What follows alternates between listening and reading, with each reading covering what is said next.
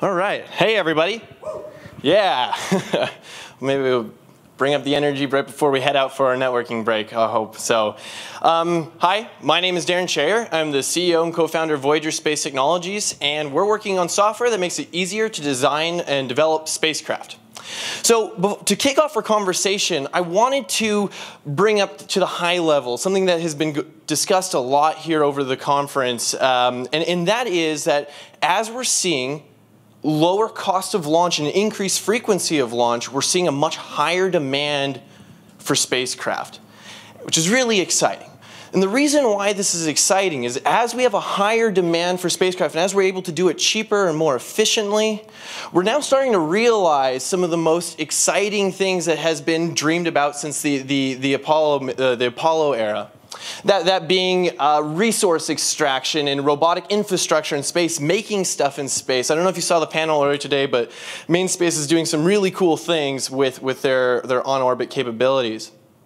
But you see, as we're expecting this proliferation of spacecraft, something hasn't changed over the last few years that'll enable it. And that is, for the last 30 years or so, designing spacecraft and designing any advanced mechanical system for that matter has remained relatively unchanged.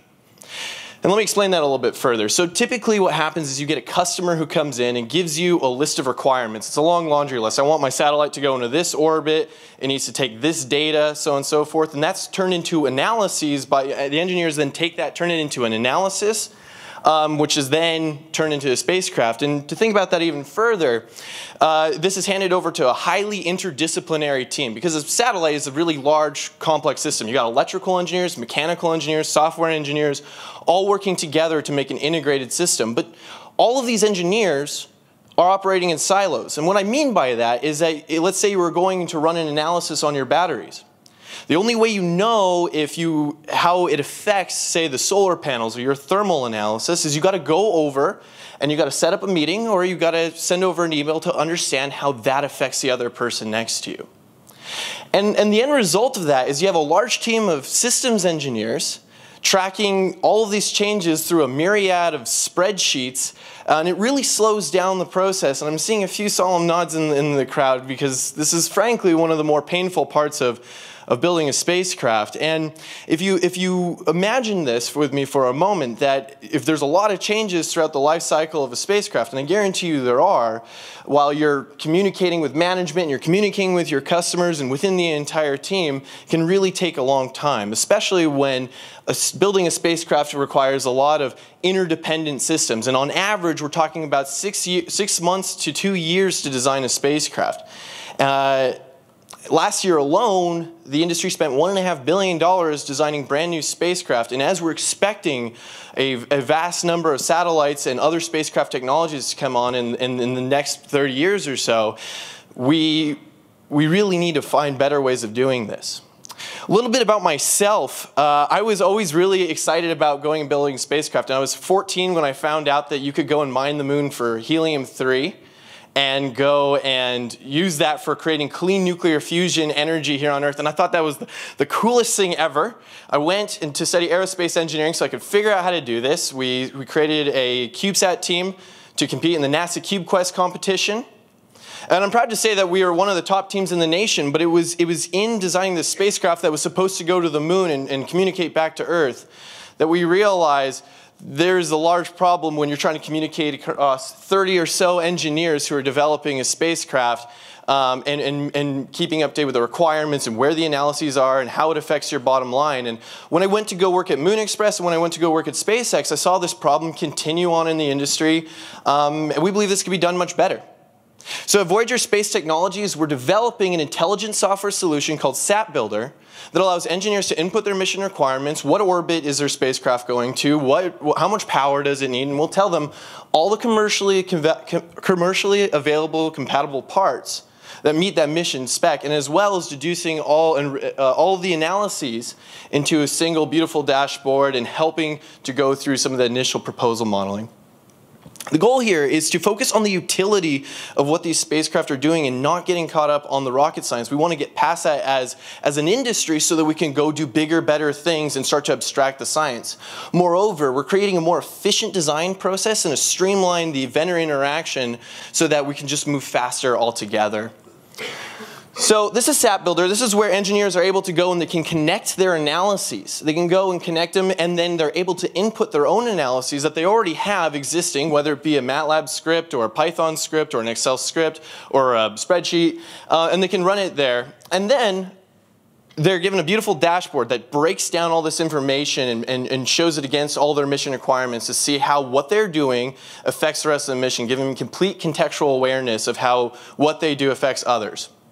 And then lastly, we have a long database of all the commercially available components in the industry so that engineers can go and plug and play the ones that work for them. And using our machine learning and artificially intelligent software, over time it gets smarter and smarter as you populate it with new proposals, new missions, and that way you can do it much faster. So as soon as you input your requirements, you can see all the previous missions that you've done and change it out so that it meets your mission requirement right away. And we're the only ones that are bringing together the database of components with this models-based systems engineering approach to going and solving some of these really complicated designs. So our go-to-market strategy, we're headed after some of the large satellite manufacturers. I think they have a large pain point in this area as they see multiple proposals come across their desk every single year. And we've already developed the alpha version of our software, and we're working with satellite manufacturers of both the United States and Europe, both NewSpace and Old Space, if you will, and some of the universities to develop and fine-tune our software. We've also gone through a couple of accelerator programs, Lightspeed Innovations and NextCubed, and we're working with them to bring this product to the market, fine-tune it, bring on customers.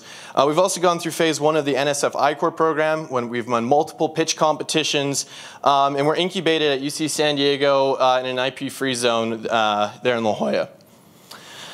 So, as I said, we've already released the alpha version of our software. We will have the beta version of our software done by the end of the summer, by the end of September.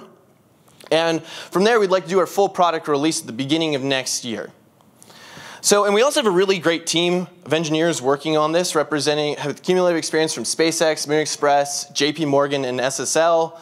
And we have a strong advisory board to back us up to bring in the domain knowledge that we may not have. For example, in enterprise sales, information technology systems, we have spacecraft systems engineering and very strong software engineering domain knowledge.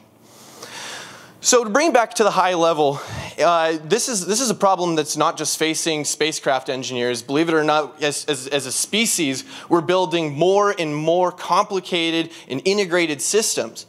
This software could be used to help the launch industry, defense industry, robotics, automotive, and all kinds of different systems as we build a more connected and great society.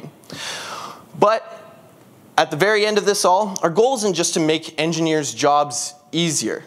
Our goal is to start to abstract some of these things so we can lower the per unit cost of going to space, so we can make it easier for us to go and do great and bold things. And if we're able to lower the cost and increase the accessibility, lower that per unit cost of going to space, then we should be well on our way to human colonization of the moon and Mars. And that's what got me excited about it from the beginning, and I think that's why a lot of us are sitting in this room.